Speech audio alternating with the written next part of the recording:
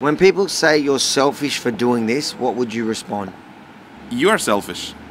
Your coffee shop is important to you, so you worked it in a way to make it legal. You worked it out in a way to click and collect. You worked it out in a way to stand 1.4 meters, whatever it is, apart from each person. So you are selfish. Dan Andrews is selfish. He is okay for his needs, or for an average Australian, his needs is essential, so he made it work. Whereas our needs is not essential enough to make it work. Yemini here for Rebel News in Melbourne, Australia. Happy Rosh Hashanah, the second holiest day on the Jewish calendar. Now, you'll ask, what am I doing here? I've come to Synagogue to celebrate, but no, can't go in because this synagogue behind me is surrounded by police. The crime. People last night dared to come and worship. How you going, guys? Busy day today?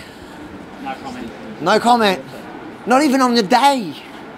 We don't chat to media. You don't chat to media? We don't chat to media. Lucky I'm fake news. These guys are the troublemakers. They're not like you and me. What do you mean stacked, like different? They're from listen, I'll give you some education. Yeah. So you see your tattoos. Yeah, you yeah. see my tattoos. Yeah. They're different. Yeah. You see the way they dress? Yeah. You see the way this, but that's a goy, so that doesn't matter. Do you know how many officers are here today or not? No. 20? I think he works for the media team. Your producer. Here's my producer. You think they should be allowed to pray?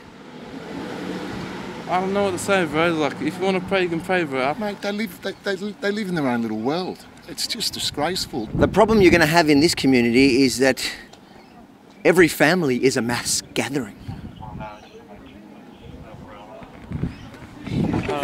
So for the 18 months you've never broken a rule?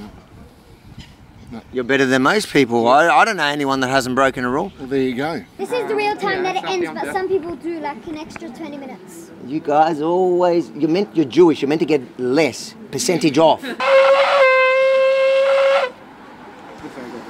I don't know about coronavirus, a headache I have. I'm just trying to find out when the last time police surrounded a synagogue was. Do you know the answer?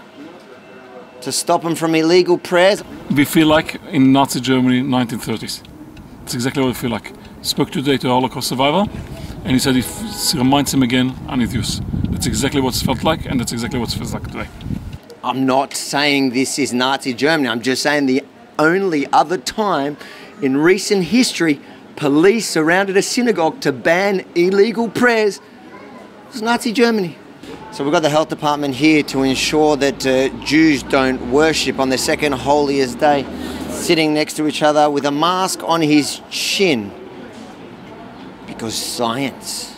We tried to negotiate with DHS saying all we need is 10 people in a room. We will be 4 meters apart from each other, or 5 meters apart, or 6 meters apart. We just need 10 people in a room to pray, but they don't view it as essential. So we went to court, went to federal court, and we lost. What else can one do in a democratic country? As long as you're not going to synagogue. Not allowed it. Not allowed to. No gathering. Otherwise you would be there. That's it. Jewish or not, doesn't matter. How do you feel about what happened here last night? The double standard is just unbelievable. Our Prime Minister attended a family party Father's Day, so is there double standards? I think we should find them all here. Let's get their faces. Too much fun. Look, they're running around. You don't need tear gas in this community. You just need a camera. Look, they're breaking news. Breaking news. Members of the breakaway group in Melbourne's Adas Synagogue held an illegal and a clash with police and media and brought shame on our community. What would you respond to those Jews? Are you talking about the Jewish capos? So you call them a couple? They are capos. The more distant they are from Judaism, the more they distance themselves. How come? So something correlates between the two facts? At the moment, you need to be 1.5 metres apart from each other. So I would appreciate if you would separate and not stand in such a large group around me. I would appreciate. You've got your mask. Yeah. Just if you're enforcing COVID restrictions, I think. I didn't realise it had fallen. In the last 24 hours, the mainstream media has crucified this community for daring to pray on the second holiest day of the year. It turns out that not really much happened. There was a small group upstairs, but a group who tried to work with the government. They're saying that there is a cameraman that's concussed and the media is going crazy over this community, acting like they're violent criminals. I would love to visit them. So if they give you the address, you'll go visit Go visit everyone who's sick, of course. So who heard him though? Who heard him? No one. That's the problem. I just want to know how many of them are not from St Kilda. What are you worried about? They're bringing in COVID. They're the ones bringing in COVID. There's one good point. Came out to see here, put 12 officers outside my synagogue. Yeah, okay. And it's making us feel very unsafe in the situation in the media and everywhere.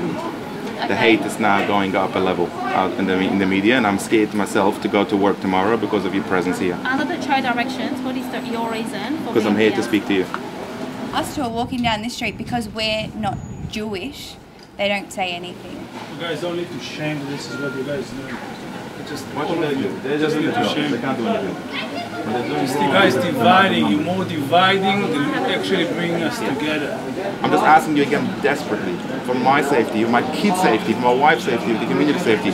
Please, I'm begging you, 4 I'm officers. telling you now, okay, our job is to enforce the trade directions. It's part of our job. Is the job not also to protect the community? And so, is there anything else you want to say? That's all. I just want to give you the plea over. Yeah. That's all.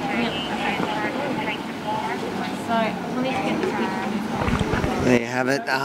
Their job is to enforce the trade directives, and if it costs the safety of the community or the perceived safety of members in this community, people who live looking like Jews every single day, and they're telling the commanding officer that to them, this is creating a real danger. This is just really one family, isn't it? This is half the family. They thought it was a mass gathering. Yeah, that's exactly why. They didn't realise that Jews have... Yeah, ridiculous. Well, you know, I'm from a small family, so it makes sense that... Small? 17 brothers and sisters. There you have it. From the streets of Melbourne, the other side of the story. What you won't see in the mainstream media, because guess what? They're not as evil as they made them out to be. Share the truth. I trust the government. Are you going to trust them if in 5 years you're still in lockdown? Well, that's a really interesting... that's interesting. Well, that's an interesting assumption. Let's just hope that doesn't happen, mate. Where do you draw the line? Because they've obviously drawn their line. And where do you draw... I think it's too early. If you think it's important for the world to see the other side of this story, the other side of the bombardment this community has received in the last 24 hours, make sure to like, comment and share. Then head over to yeminireport.com, give us your name and email. So if they kick us off the platform you're watching this on right now, we can send you the other side of the story directly. Yemini from Melbourne, Australia for Rebel News. L'chaim.